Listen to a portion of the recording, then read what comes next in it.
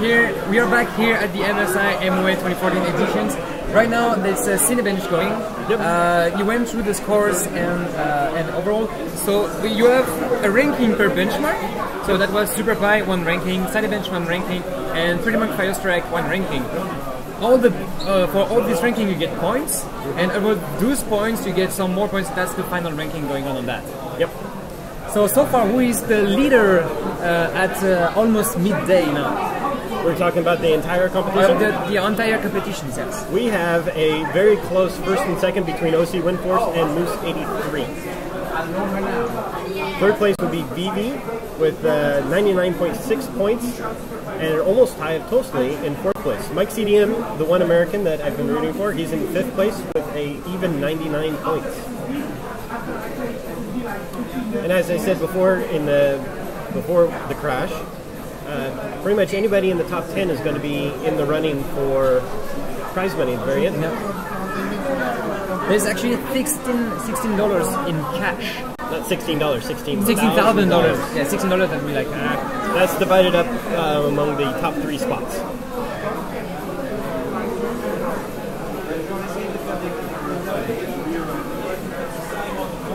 So Dennis, what do you think so far about these events?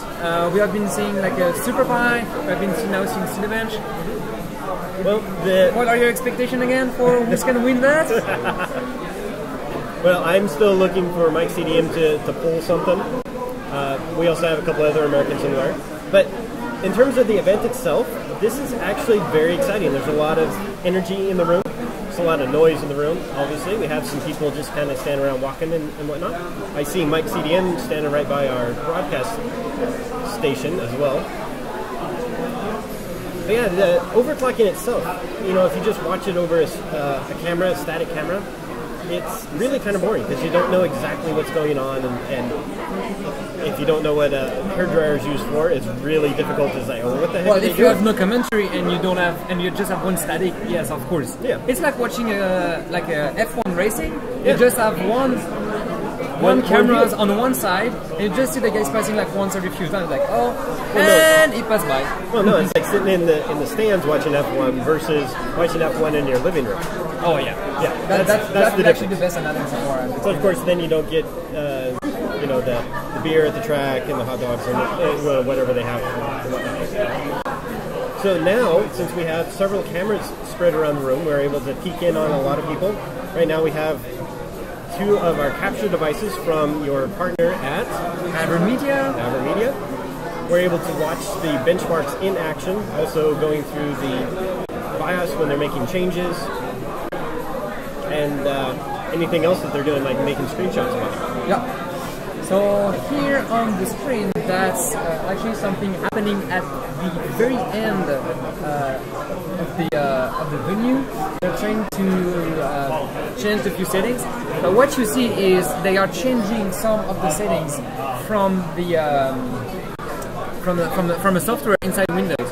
It's because they are starting the computer at a certain frequency, and then they are changing that again to some other settings. There's a strategy for that. There's a maximum boot settings, and these are actually kind of safe. So it's kind of like taking the system out of the box and putting the CPU in. That should always boot. Well, when you're overclocking, you need to have a baseline that you can boot from. With the MSI Command Center, which is that little program that they're using, you can change those settings on the fly within Windows. So at that point, you can change voltages, frequencies, and what might be stable within Windows would not be stable for booting Windows. That's the important difference. So it's kind of like you have one settings to do something, and then you change that to bench, and zoom in your score. Yep. Unfortunately, with the Command Center, you can't save profiles per se. You can program some in there, but they're not always stable. So you just need to remember what you changed and be able to flip it back really quick. We have some newcomers for this competition, people that we never saw before in a live competition. All right. We had Moose 83 that we never saw in any live competition before. He's from Germany. He did actually a good score. And as Massman pointed out on the live chat of our channel on Twitch, he said that Moose style doesn't really fit for time-limited competitions because he's someone that is like, oh, this is not working, so I'm just gonna redo everything again. And here you have like just 2 hours. you need to fit the 2 hours to fit that. So usually when he's benching at home, he's just doing his change and making sure that everything is working fine and stuff like this. Actually, Massman thought about that and says, yes, I thought that it would be like a limitation for him, and now as he performs, he's actually like quite organized, like running, trying to get the scores, and then if he says, oh, I don't want this benchmark like he's doing for Cinebench, just did something and just move to the next one, he's actually preparing for pretty much for a strike. Yep. Well, that's an important thing to bring up, is that there's always a strategy in any sport. Like, take for instance golf. There's always a strategy where you want to put the ball, where your next shot is going to be. You always have to plan to the end. In overclocking, you need to plan to get your score. And the problems that you encounter are something that you have to overcome. But if you can actually plan out how you're going to run it, know where you need to go for problem areas. Like if you have water always getting into the PCI Express socket, you can actually, you know that, okay, I can make 2 runs, I need to turn the system down, clean up the water, and then I can start again. That's something that comes with experience of just doing it. You can also make these mock runs. Like, for instance, you could have the MSI MOA 2014 Grand Finals in your garage. You just basically time every benchmark. Yeah, you can do it, and as long as you have LN2 and you have the hardware. Yeah, it's just a matter of practice. Yeah. It's the same as you play, I don't know, if you're playing a game over and over and over, like a race game. Yeah, you have to practice for that. And then it's like, oh, okay, you have 2 hours to perform the best as you can. So then he's talking about games. Are you a gamer, or? I have been known to play a few games. Let's see, as Darren and I talk about on the Hardware Asylum podcast, which is a bi-weekly podcast show on Hardware Asylum. We usually have a tech episode where we talk about overclocking, some of the reviews that happen on the website, and then we also talk about some of the games we've been playing. And lately, it's been Borderlands 2 for me, just because it has a lot of replay value. It's kind of a looter shooter, so you go around and go after a vault, grab some new guns, go out and try it again, go on a couple of different missions. There's, you know, it's a very large game for being 2 years old. Well, the next edition of that just came out. It's called the pre-sequel. We've been playing that. Not much of a console gamer, or I would probably be playing Destiny. So yeah, I mean, I play a lot of first-person shooters, which something that happens on Twitch all the time. You know, people go and broadcast those games, and where if we take into account some of the MSI hardware, like the Z97 gaming motherboard that you're giving away, that actually has high-end audio on board. It has overclocking controls. It's tuned for out-of-box performance. So you can buy that motherboard, put the CPU on it, put a cooler on it, and basically get the best performance you can just out of the box. Whereas if you pick an OC edition board, it's designed for tweaking and tuning. It may not be best performance out of box, but you can get the best out of it because of voltage controls, base clock controls, and stuff like that. And then take it one step further for video cards. That's big for first-person shooters. We have the gaming edition cards. The ones that they're using in competition here are 780 Ti Lightnings, which are factory overclocked. Fastest performance out of box. Same with the gaming cards. Yes, actually, it's interesting that they are, like, MSI is always pushing. They have like the OC series, they have the gaming series. We had one of the board here that the guys are using, right? Yeah, we have the Lino Z97 M-Power right here. They gave this box to us, you know, we're just going to open it up and take a look at it. Opening the box, and oh, you're opening the box. He's opening the box. That's insane. How? What can you feel? What can you find in that box? Is a motherboard from MSI. D97 M-Power motherboard. All right. So this mainboard is a LGA 1150 socket. 1150. So that's the one you have for like 4770K. Smells fresh, good. Brand new. Brand new. Brand new. Here's what it looks like out of the box.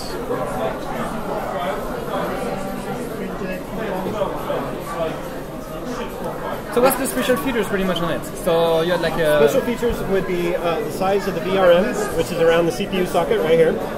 Looks like we got 12 phases. Yep, 12 phases, power phases. That comes into play when you're running extreme frequencies because running on your desktop when it's in idle mode. Maybe only one of these VRM circuits is actually going to be active. When you start ramping up the frequencies to 6 gigahertz, it's going to be accessing every one of these to make sure that the power is stable and the CPU can get what it needs. Some other features along here, voltage test points. So when they call that the reading point, or the yeah. So when you're overclocking, you go into the BIOS, you can actually change the voltage for the CPU, and then there's 6 different ones for the CPU to make it run. Some are for the memory controller, some are for the cores, some are for the base clock, so on and so forth. From here, you're able to verify that those voltages are correct. When you set a voltage, say 2.3 volts, like what we saw from VB on the CPU, when it's running under load, there's going to be a drop in voltage, and you want to know how much that drop is. Well, 2.3 volts might have actually translated into 2 volts, compensating the drop in the voltage. And when you start using all of these power phases up, you're going to get a higher drop. So he's kind of pushing it toward the upper limit. The audio boost, this is something that benefits everybody. It's basically a built-in audio amplifier for high-end headphones. Works well for gaming. Even though this board says OC on it, you can use it for a gaming board. Sure, it's just there's some features that are actually focused and targeted at overclockers, but you can always use that as, again, it's like a motherboard you can plug in your setup. Yep. So the guys are using this one today. It's not the highest one you can have in the series. They have the X Power, that is actually a bigger main board, even bigger. But yeah, well, the difference there is basically the X Power is going to be just like the M Power. It's going to be a little bit longer to allow for 4-way video card configurations. This one's probably optimized just for 2, which are these 2 guys right here. So it's going to use PCI Express lanes from the CPU, 2 video cards, and then you can have a secondary one on the bottom, then you're basically out of lanes. So we were going to try to do an LN2 test because we had a couple of questions in the chat about getting burned by LN2. I'm not gonna drink LN2 because I'm not gonna drink it either because reasons. But okay, so did you pick up some LN2 or? I was going to go. Okay, while you go pick up some LN2, I'm gonna explain let's say the security and the dangerousness that you have to take care of that. All right, I'll be right back. Dun, dun, dun, dun. Be careful when using LN2. LN2 is very cold. It's almost minus 200 degrees Celsius. So if you touch it, you might burn yourself. Overall, you should never ever drink LN2. You should always use cryogenic gloves. You should wear glasses. And although you cannot really buy it like this in the shop, you cannot just go. You cannot go to a shop and say, "Oh, I want 20 liters of LN2." You need to be actually known by the company to be able to handle the LN2 things. There is a few record of people, overclockers, getting burned by LN2. It's so cold that it's gonna be burning your hand if you put that on top. There's a few, I'm gonna say that there's a few rules that you can use LN2 for overclocking. Pretty much is be careful. Don't use like a 20 liter D-word to just refill directly your CPU pot. As you see, the guys use just a thermos. It's like 1 to 2 liters maximum that they have. And here comes Dennis. And there's one thing: if ever that goes on you, you have to avoid. I'm gonna say that you have to avoid a long exposure. When I say long exposure for LN2, it's like over 2 seconds. That's gonna burn you, and that's what they use to in some medical purpose. So, all right, so here we go. This is our microphone. Yep. So we have the microphone and the CPU pod right in front of it. So if I move down the camera a little bit, you can see it this way. Like, so you guys are gonna be able to hear the sound of the LN2 expanding.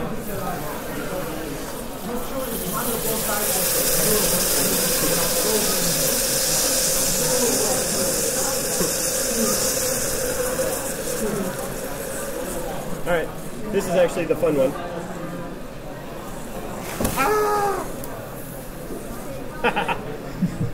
So, as you can see, I didn't get burned on my hand, but it rolled down into his lap and got stuck on his pants.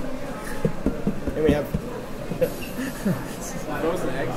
Frozen eggs. Frozen eggs, yeah. So as you can see, we are actually used to. We have a lot of experience with using LN2. That doesn't mean you have to be less careful. You always have to make sure that people don't play with it, people don't drink it, and that's pretty cool. I mean, that's what is being used for medical purpose. Mm-hmm. Yeah, for burning off works and stuff like that. So, or you can do ice cream. You can do ice cream with LN2. But that's not a medical purpose. Yes. All right, so we have, basically it's almost all gone in there.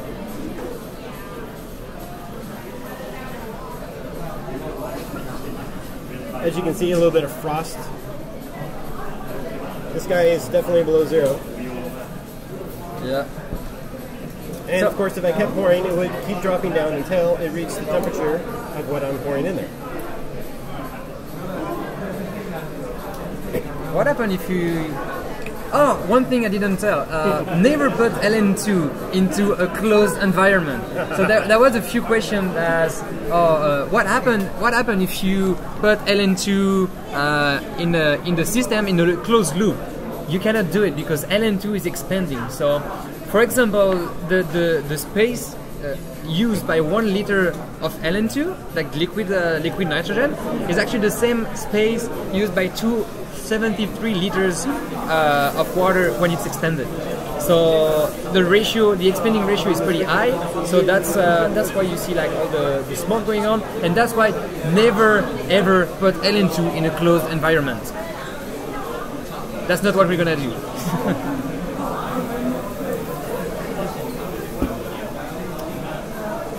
So basically what we have is we have water in the bottom, and then we have LN2 in it. So what you see here is just like it's LN2 condensation. Yeah. It's just condensation. We got a hand in front of our camera now.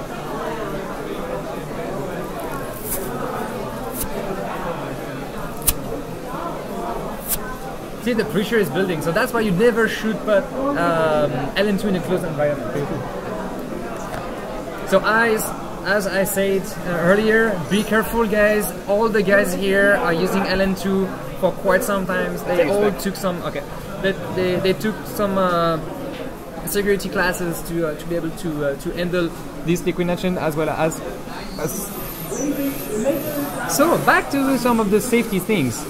As I say, never drink it, never play with it without knowing what you're doing, and you should actually avoid doing stuff like this with LN2 as long as you can do it as long as you know what you're doing. So there's still some in the very end, but that's it. Well, if you guys have any question regarding LN2, regarding overclocking overall, and so forth, you can always ask us on the live chat. We will switch back to... Oh, here you're Dennis, you're back. I'm back. It's good to be back. I wasn't gone very long though. I better put the motherboard back before I get in trouble. So as we introduced earlier this morning, this is actually CPU, but that's what they use for cooling down the CPU. One of the judges actually making this kind of hardware is Cinebench. So I think we have 15 minutes left in the... yeah, I would say 15 minutes left for the Cinebench run. Yep, we hope that all the guys can still run something. I see that Wizardy is submitting stuff. We will actually change we still have a few scores. Yeah. Just coming back, I'm going to change the input to see okay. We're going to watch his screen.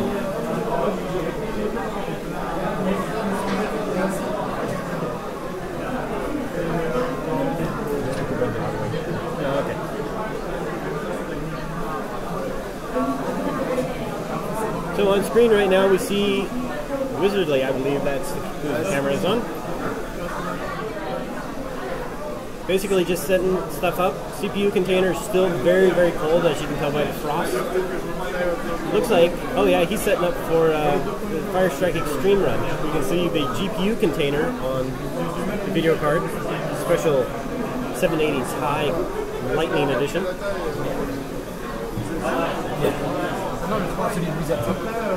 It's OC Windforce. There? That was OC Windforce. No, B-Boy G's. Oh, okay. That's always the one we were oh, okay, okay. mistaking.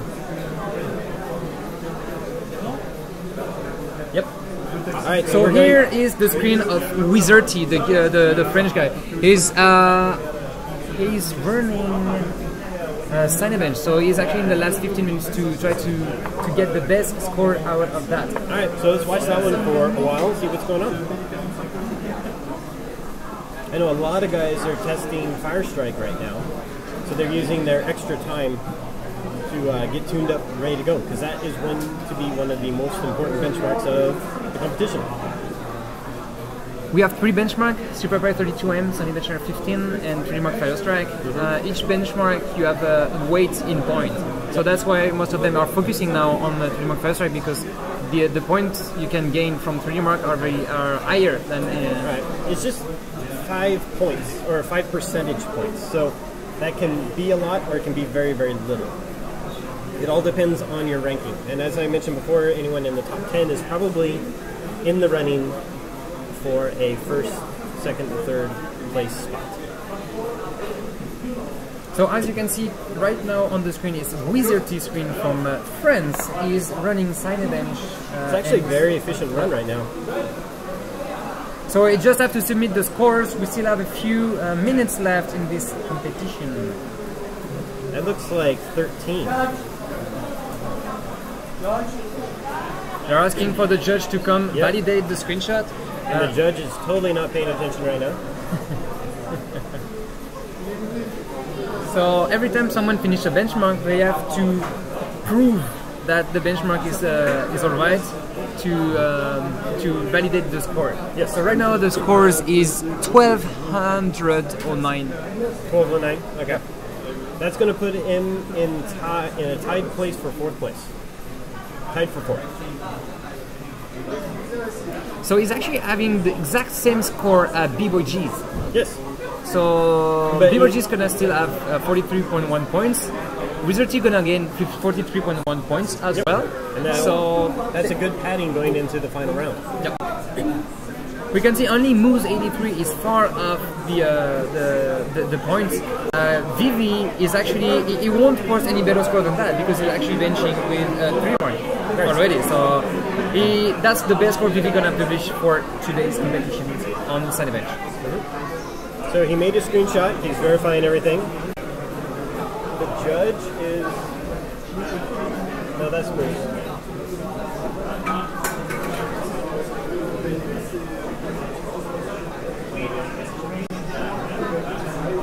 Now we pull up MSI Command Center, make a quick tweak, run it again. And since Cinebench doesn't take very long to run, you can do this over and over and over again until you get the score you're after, or you get a blue screen.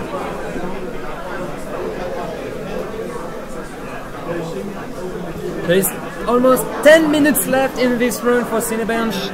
Cinebench R15.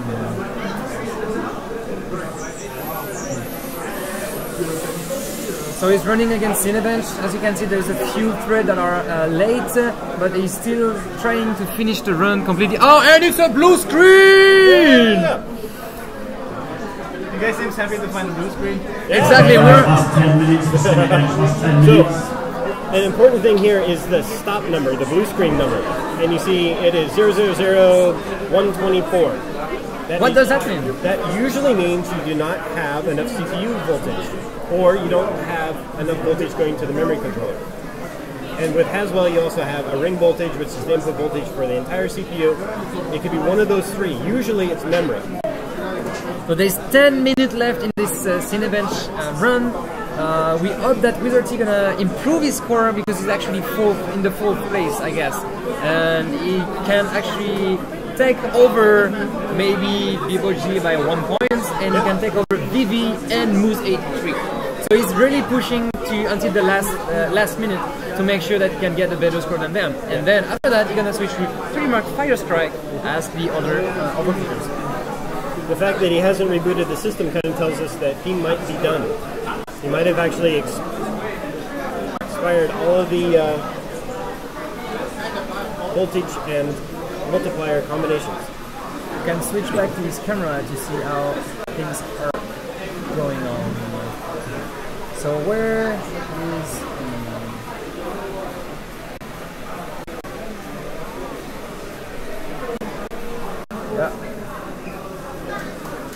We can see Nacho Arroyo on the screen.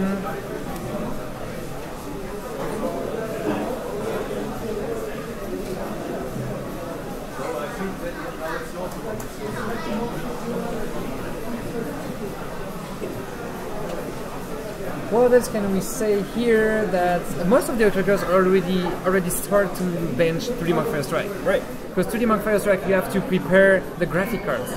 You have to prepare the graphic cards with the coolers. I actually have a GPU pod here that we can show. Ooh, and this is a slim. So we have a slim pod, and I say slim because it's slim. It's very thin. This is designed for multi-card overclocking, where they're right next to each other. So you only have one PCI Express, video card width there, one slot. And at the top, this is an aluminum piece that's been pressed on. It's a bit wider so that when they're together, they're almost touching next to each other, so you can actually pour across all four of them. It also is a bit larger to make it easier to pour into. But downsides, this guy does not have a lot of mass. So how does that impact on the overclocking for the guys? That there's less mass? Less mass means that it cannot hold the same amount of cold, or it can't remove the same amount of heat, I should say. So, say for instance you have a 2-pound chunk of copper. It's at a certain temperature. It's going to take more heat to raise the temperature of that chunk of copper than it will be if it was like a half a pound. So it's just a matter of how many LN2 you'll be using after that. Yeah, you'll be pouring a lot more into one of these to maintain temperature, but there's inside, which you can't see on the stream, there's a fair amount of texture inside. So you'll be able to pour down into that. It will dissipate faster, put more cold into this, so it should be less mass, but it'll react very, very quickly. Okay. You have the slim one, you have the big ones. Yeah, you have. Sometimes you cannot use them. Sometimes you have to use the slim one because you have multiple cards. Right. Yeah, like I said, this is designed for multi-GPU benchmarking, like 4-way. Usually, if you're going just 2-way, you're going to use one of the fat pots, which is 2.5 slots of space, a lot more mass in there, a lot more distance. They generally operate a lot slower. So once you get it onto temperature, you'll be able to maintain that temperature a lot faster with mist pours, and you don't have to tend the pot as often. We have 5 minutes and 30 seconds left in this round of Cinebench. As you can see on the screen, Wizard-T is benching hard on Cinebench R15. He's trying to get the best score he can before the end of the round. So we will watch what he's doing, and it's a blue streak of dust again. Yep. So he's having like either condensation issues, or he's trying to push very much to the limits of the based system. on what he was changing in MSI Command Center, he's really just trying to get that. He's min-maxing, so he's trying to figure out what the maximum frequency is that will allow him to complete the benchmark. Do you think he can do it in less than 5 minutes and run the benchmark and get a better he's score? been trying for the past half hour now, so chances are that he hasn't found the combination, or he's right on the edge where it's completely random and unstable. Yeah, that's actually crazy because he's booting the computer and at the same time he's insulating the graphic card. So that guy is insane. He's trying to push for the last scores, and he's actually like insulating for the next things.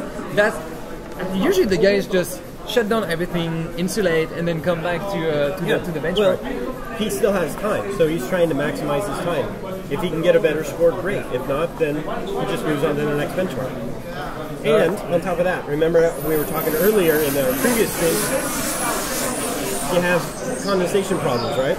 Yep. Well, the condensation only becomes a major factor when it's liquid. When it's frozen, like frost on the side of our container right here, which we don't have on screen, which is fine. When it's frozen, it doesn't move.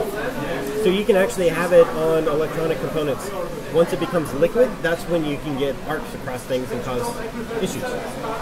So what he's also doing is he's keeping the system cold. And by keeping it cold, he's not allowing the water to condensate.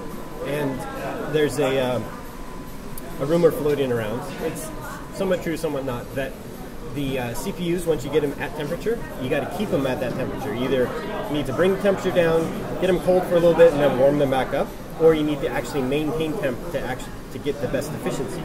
With some of these Haswell CPUs, it's most efficient when it stays cold and stays at the same temperature for a long amount of time. If he turns off his system and allows the CPU to warm up, then he's going to lose that efficiency. As we see right now on the screen on the left side, he had some issues. He's trying to run Cinebench over and over again. There's only 2 minutes and 50 seconds left in this Cinebench round. So far, Moose83 is in the top spot. Vivi is second. Nacho Arroyo is third. BB Boy Cheese is that's difficult to say. You could say it wrong very, very easily. Yeah. So actually, as we can see on the side, he's stuck. He's trying to eat up the CPU board, and he's watching at the scoreboard at the same time. He's like, nah, I don't think I can make it. So maybe that's gonna be the end of this round for Wizardy, as he is eating up his setup. Yeah. So while we move into Firestrike Extreme, let's go over our overall and make a speculation on who we want, who you think is going to actually win. Okay, let's go. So right now we have OC Windforce in first place. OC Windforce has like the overall ranking. Yeah. Overall ranking. He took first in SuperPi 32M. He is also 7th in Cinebench. But as we know, that's rated at only 30% of the total score. Next person down is Moose83, followed by Vivi. Those two names are very synonymous in the top scores in SuperPi and Cinebench. Yeah. So, based off of that, I think those are the 3 people that we're going to see on the podium going forward. But we have a couple of people that can mess with 3rd place easily, including Toasty and Mike CDM. So Toasty is actually the winner from last year. Yes. So maybe he can win something. So far, my thought would be like OC Windforce in the top 3, definitely, because that guy won the MOA 2 years ago already, and he's always at the live competition. So he's someone very focused. He's from Korea. He's very focused, and he's able to manage his setting like this. Manage his time, and the setting is very efficient. Yeah. Second place might be, I would say Vivi. Because I know that Vivi is very strong in 3D Mark. Right. So if he's already like in the top of the ranking, but he's very strong in 3D Mark, he can actually like smash some like more, even more better scores in that. And third race, I would say, Stepanzi can try something on the on the 3D Mark file stripe. Exactly who I was looking at. Stepanzi is very, very strong in 3D Mark, or 3D benchmarks in general. That's, that was how he qualified, by super modifying a 750, GTX 750, and actually taking the top spot. I think, in 7th place right now, 7th place overall, if he gets 1st or 2nd in Firestrike Extreme, he's definitely going to be in the top 3. You have to understand that it's a perfect storm, too, because somebody else will have to get out of there. Yeah, that's actually interesting to see. All these, the top 10 of this competition is in less than 3.3 points. Yes. That's insanely tight. Like every time we have a live competition like this, it's very, very tight. There is an announcement by the judge that the Cinebench. We're moving to Firestrike now. So the Cinebench run is now over. Most of the overclockers already submit their scores and move on to Firestrike. Right. Only just a few guys were actually still benching the Cinebench. They get a little bit of time to test the card out because they've never seen the card before. They get to check their mounting, make sure that they're making good contact with the GPU. With the GTX 780 Ti, temperature is everything. You have to make sure that you have your voltage and temperature set perfectly. So making sure the mount is good, make sure you don't break the core when you put it on there, make sure that the voltage is changed. They had to modify the cards when they got here to make sure that they could get the right voltages. And then decide if they're going to use MSI Afterburner to control frequency and voltages, or if they're going to use the little card that came with it. Okay. I'm going to go a little bit more in details of the VGA setup, the extra settings we have while in the 3D Mark time of the stream. So I think what we should do though is we need to cut and come back, Sure, let's finish because there's one score being updated right now. We can actually say that the final ranking is as follows for Cinebench. So if we go to the scoreboard on oc-esport.io, you can have the complete scoreboard for that. You can also go on hwbot.org and have all the details about this competition. So Cinebench R15. The winner of this round so far is OC Windforce from South Korea. He's actually performing extremely well in 2D benchmark as usual. Actually, I know that he loves the Cinebench benchmark. And overall, we have a few others. Second was Moose 83. Right. Trying to get back the scoreboard so far. Was Moose 83, and then we had VV, and then Nacho Arroyo, and then Wizards of the So Roman, come here, come to the other side and tell us what you think about Cinebench run. So Roman is the competition judge here, the master judge. So, what is your? It's been a while. Yeah. So, what do you think overall about the Cinebench run? What was the strategy of the guys? They just wanted to run it and just move to Fire Strike, right? Well, the smart strategy would be to finish this one in like 30 minutes and invest 1.5 hours to do 3D testing already. But most of the guys only one guy did that. Only one guy. Who? I think Toasty did it. I'm not sure.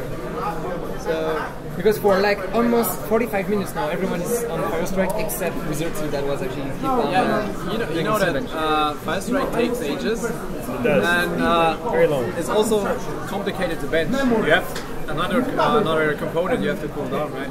So you have the CPU, the memory, the mainboard in general, and you have the graphic cards on top of that. And you have the different stages within Fire Strike that require a different tending of the pot because of the heat that are produced. Exactly. So we have Tim over here trying to pull up scores. Trying to be helpful. So the latest score that got submitted in this competition was from Nacho Arroyo in the Cinebench. He had a CPU at 5.8 GHz. He was using the Core i7 4790K, of course. Yeah, but his and score the was only total score was 1188. But isn't this like a little bit low? No, actually, it's very not low. His best score. That's the last one he submitted. Yeah, I'm just saying. I mean, if you compare the clocks to the score, it's not very efficient. It's not really efficient. Which is true. Yes, actually. Well, that's actually what I run into whenever I run this benchmark. I have like an amazing CPU speed.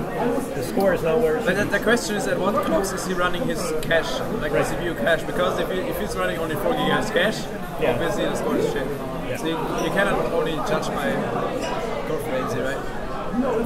So far, the official ranking of the Cinebench run is that's SuperPi. Can you actually go to overall ranking? Overall. I find this one to be a lot faster. OC Windforce followed by Moose 32 and BB. Moose. Yeah, I'm quite impressed to see. That's the first time he's in this competition, in the live competition though. So we're gonna go over the final ranking of the Cinebench R15, and then we're gonna take a small break and then come back after. So Cinebench R15, after 2 hours of benching, Moose 83 is in the first place with 1233 CB points. Then we have Dr. Wiz from South Africa, then Vivi from South Africa, then Nacho Arroyo from Argentina. These are separated by 1 point. And then, yes, the 2 South African have actually, Dr. Wiz, Vivi, and Nacho Arroyo have only 1 point away from each other, so that's extremely tight. Now that's a surprise. And Stepan jumps to for 5th place. 5th place, yeah. Good job. USA! People Cheese is 6, Wizard T, the French guy, is 7, even if he tried for a long time to manage to get a better score than the one he had. OC Windforce is 8, but he's still in the leader of the overall competitions. He's good. So even by being ace here, he's still in the lead. 9th is Sniper Oz from Australia, then Tolsty from Ukraine on the 10th place, D4Dog from China in 11th, Mike CDM, another US guy, 12th, Perica Barry from Montenegro is 13th. Then we have Gunslinger, Roddy, Zizolio, and Bob NZ. Stream Addict was actually saying like, oh, who cares about overclocking, we just want to have fun. He's actually saying that because he's losing right now. He's not making good scores. He was expecting to make good scores, but says, oh, I came here unprepared, that's my trick to win. And that is not working at that time.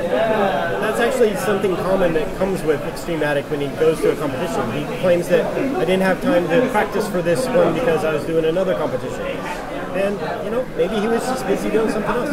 Sure. Anyway, this ends the run for Cinebench R15 here at the MSI Master Overclocking Arena 2014 editions. Yep. We will take a break. We'll come back live in a few minutes. We'll be showing a lot more of the Firestrike. Yeah, we're gonna talk about pretty much Firestrike, and don't forget to subscribe to our channel to get the notification every time we go live. Don't forget to follow us on Facebook, Twitter, and Instagram.